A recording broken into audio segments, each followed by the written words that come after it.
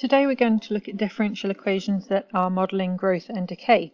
Now these will always be of this form here, where dy by dx, or the rate of change, is equal to a constant times y.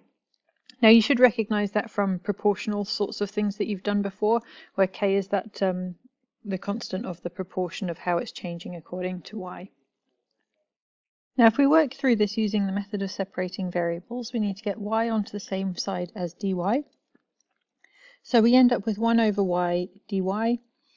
K is just a constant, so we can leave that where it is, and we bring the x over to the other side to separate it away from the y's. Now we can integrate both sides there.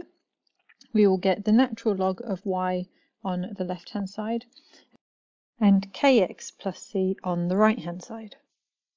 Then we will frequently want this to have the equation in the form y equals something, so this would be y equals e to the kx plus c, which we saw on the previous video. We can sort that out to be a e to the kx, because remember this is e to the kx times e to the c, which is just simply a constant.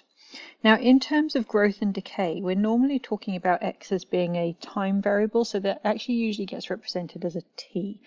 Now if you think about this final equation we've got here, y equals a e to the kx.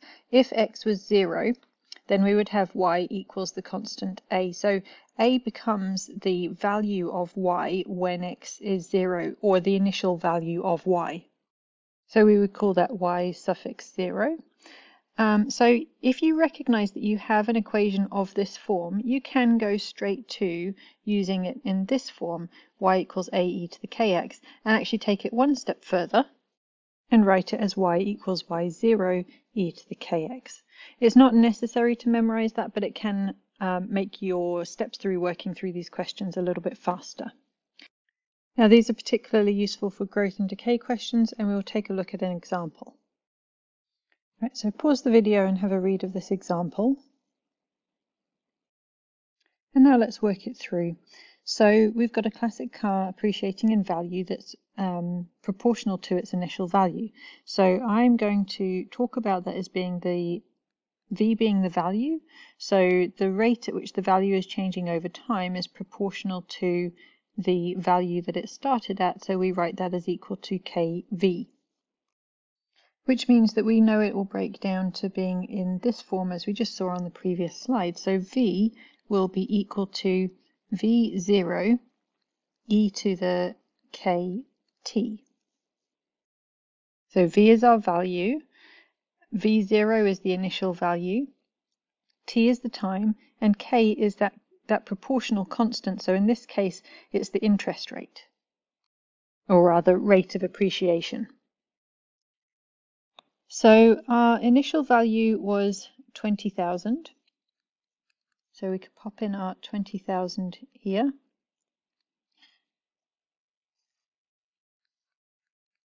And we get our equation looking like this. Now the next bit of information is that 3 years later it's 23,000. So we know that we can get a value of 23,000 if we put in that t is 3. So we would get this equation. And from here we can go through and work out the value of k. Now I'm going to go through and solve it algebraically. You can pop that into your calculator for equation solver as well.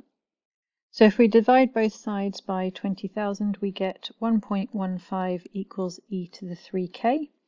We take log of both sides to undo the e that's happening, because we're trying to get down to the k. So then k will equal the natural log of 1.15 over 3, which comes to 0.0466.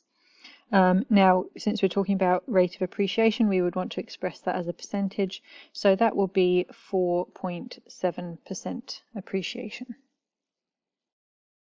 Now, just as a little side note, you will have some textbooks that take this equation and put it in particular terms.